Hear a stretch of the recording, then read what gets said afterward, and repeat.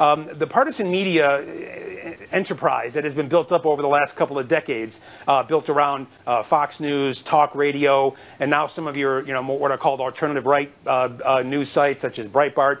They're actually they're completely minimizing these issues. They're avoiding them. They're making the leaking of the information the bigger issue, not the information that's leaked. So if you lived in that information world, you might think that, wow, Donald Trump is still a potentially heroic president trying to do the very best he can.